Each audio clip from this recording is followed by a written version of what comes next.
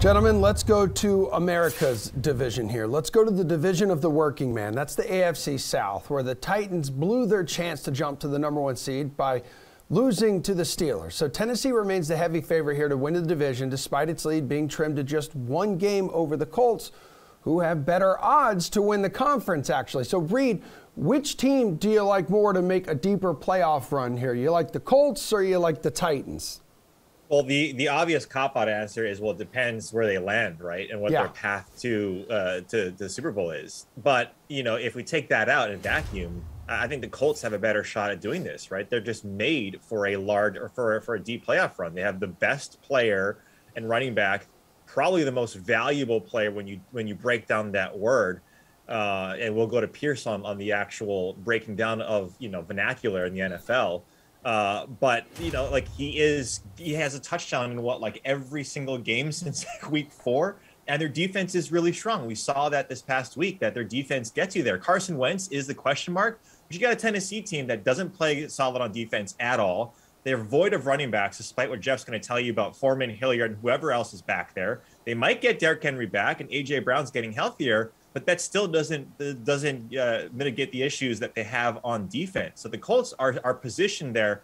Having said that, they're an indoor team. If they have to go to New England, Kansas City, and play in the cold in the playoffs, that's definitely going to hurt. If they can get to that 3 seed and they can get home field advantage and play Lucas Oil as much as possible, then I like the Colts in this one. Okay, Pearce, how we feel about this? You got the Titans minus 800 to win the AFC South, but they're just plus 1,000 to win the conference. Indy has a better odds to win the conference. That's because the sportsbook knows the Titans are frauds. Been saying it all season. The team has a good pass rush, and that's where the conversation ends. What else do the Titans do that's good? I don't know. They don't have receivers. They don't have a line. The line's been playing okay, but it's not great. Donta Foreman had 100 yards yesterday against Pittsburgh. Big deal. He still lost the football game. Tennessee is not a good team. And what do we always say? Well, wait till Derrick Henry in December. Wait for Derrick Henry in the playoffs. It's wait for Jonathan Taylor in December. Wait for Jonathan Taylor in the playoffs. The Colts have a decent pass game. They have a good offensive line. They're a great running back. They have a good rush defense. And they have a pass defense that works pretty well preventing big plays. They are really well suited to make a major run and shock the world. Oh, wow. Geoff, listen, even if Derrick Henry recovers from his foot surgery in time for the playoffs, Tennessee may have already lost valuable ground to the top teams in the conference, and that's going to leave them a tough road to Super Bowl 56. Yeah, look, I mean, I'm not even going to argue. Like, the Colts are the better team right now. So if you're looking at these odds, like, I think this is correct. Even with the Colts, look, there is still a scenario. We're all, like, clamoring about the Colts and Jonathan. There's still a scenario where the Colts don't make the playoffs.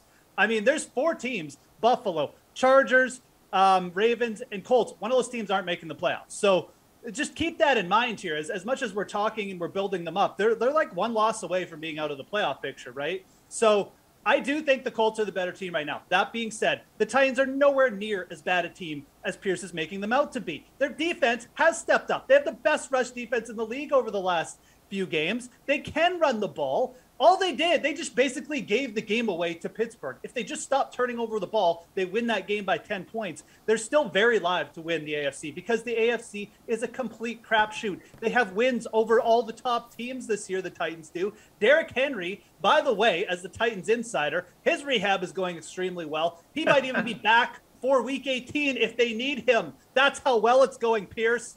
All this Jonathan Taylor talk. Anyways, I actually don't mind getting on either of these teams for futures. I think you need to look at both of them. They both come with a little bit of risk, but you're getting the best odds. And I think both these teams are very live to win the AFC this year.